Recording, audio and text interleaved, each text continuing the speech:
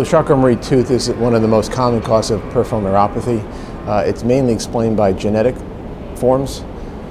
We did a study at Quest Diagnostics looking at 17,000 specimens and found that 4 genes explain the vast majority, almost 95% of all cases.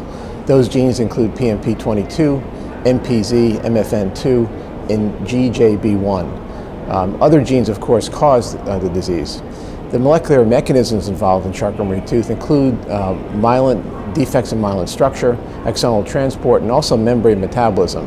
So as we go through the genetics and people are diagnosed more commonly, we'll understand the molecular mechanisms and hopefully lead to treatments. I think there's going to be treatments.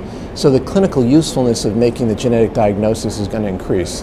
We call it clinical utility, and it will change treatment and management more effectively. Right now it changes management and you make a definitive diagnosis and kind of avoid all those other tests that you may do if you don't know what the disorder is.